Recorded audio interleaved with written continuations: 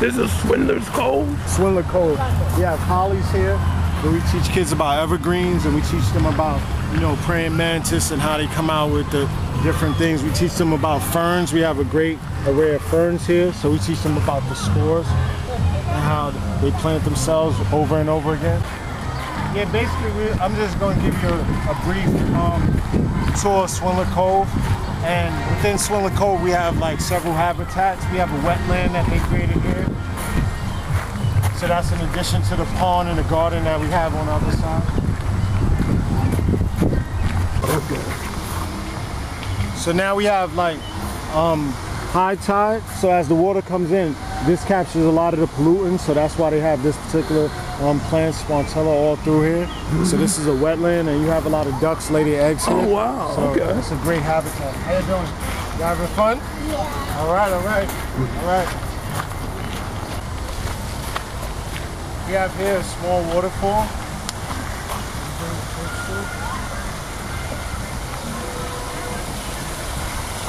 This is a small little waterfall we have here. Around here you have jewelweed growing and several other plants. So I'll take you a little further out to the bridge. Right here is a picture of Swindler Cove prior to the restoration that we did. So as we walk a little further, you'll see like how Roberto Clemente, everything was on this side in the Bronx. Everything over there is the same, but if you look on this side of the river, it's totally different. So we can walk a little more. As you know, this is the Harlem River. And these are some of our last natural beaches right here. Wow. Did you guys put this up too? Yes. Oh wow. They restored this whole area right here. And then you can see the wetland a little better from here. So as you have high tide, the water get captured here, all the pollutants get captured here, then when it goes out, it stays pretty much in this area and kind of like cleanses the water. And we can walk a little more here. You may not be able to see it, but if you look right here, this is a combined sewage overflow, where when our sewer system gets too flooded with water, they pour raw sewage into our waterways. They don't have to put it through the treatment, and it comes out right here. So like, it also has a sign posted. If you ever see anything discharge coming out when it's not wet weather, then you should call 311. So these are all throughout the Harlem River. So this is one way that we got to be really smart about our pollution, because we could just throw this on the ground and then it rain and it go into our sewer system and end up in our water. So when we look at who polluted the Harlem River, a lot of times it's us, by just not being responsible with our products that we consume. Here you'll be able to see some more photos that we have of how the area looked prior to the restoration work.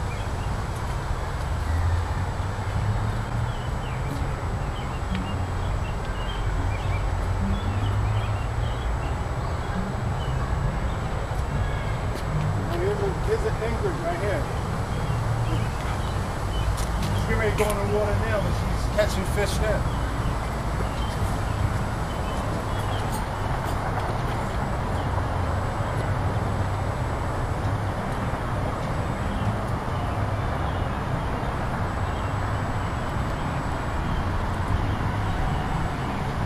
As the tide's coming in, it's bringing more food. So you see, like, we have the birds that just, we have American robins there.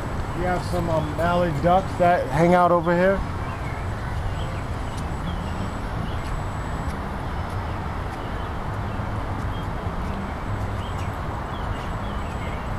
You see it capturing food now. So a lot of times people don't realize this is a habitat for birds as well. So it provides food and a habitat for them. This is our boathouse right here. Oh, okay. So usually you go on a bike path and then you come down this way into the boathouse. So like I said, if you look, there's one of our natural beaches right here. A lot of times you wouldn't even know that an area that looked like that with the boathouses collapsing, yeah, could look like this. Could look like this. And better. And better, definitely.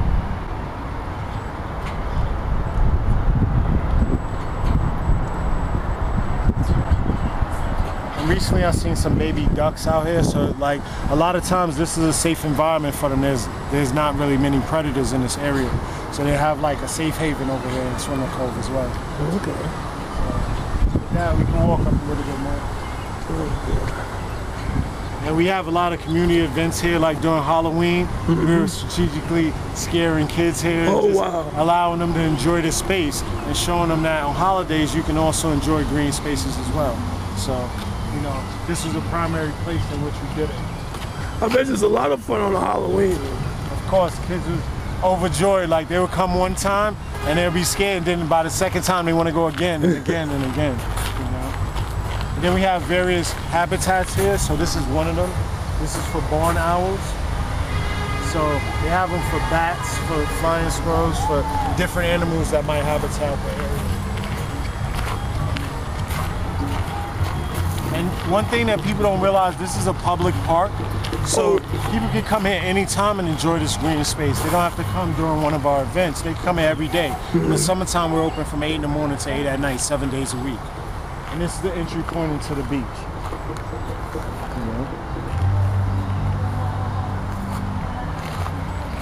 We walk a little further, we have another area over here. We have something called resource petitioning, where certain animals hunt in the daytime and other animals hunt at night. So one of the animals that hunt at night is bats, and there's a habitat over here for bats. We'll just walk around. Okay. How you doing? How you doing?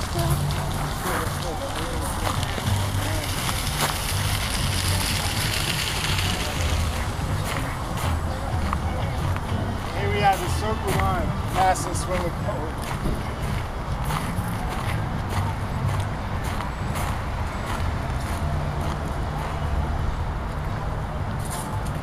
And this is another picture of how it looked before the restoration.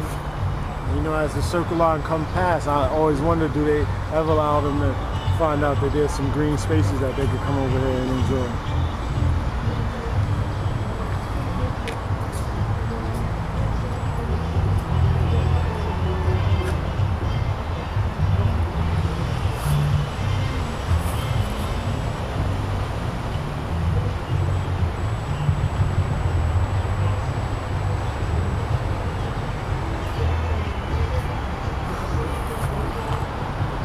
This is the habitat that I was speaking about with the bats. And we have a sign here that gives people a little information about the bat. You know, just how they utilize the habitat. When we had to sleep over at night, I came over here and I did see bats here at night. So they definitely use the habitat. Oh, wow. It was a little scary at first, but you know, like, one thing that I gotta remember is that bats help keep the balance with mosquitoes. Like, as much as we don't like mosquitoes, that's who help us with our mosquito issue. You know, so with that, we could just walk a little more to the garden.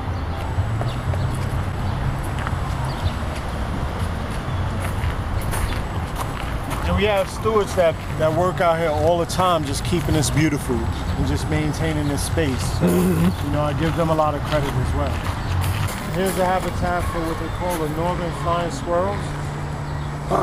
They call it northern flying squirrels. So this is a habitat that they set up in the park for them as well. So it pretty much caters to a large array of different animals. So do they use that one? Yeah, I've seen a squirrel in there as well. Wow. Yeah. Only thing I haven't seen is the owl. I haven't seen the owl yet, and I haven't seen the wood duck that we have a habitat next to the pond where we're going now. I haven't seen the wood duck myself, but other than that, I've seen a lot of rare birds. This is a public park. You can come here any day. And well, now I know where it is. Yeah.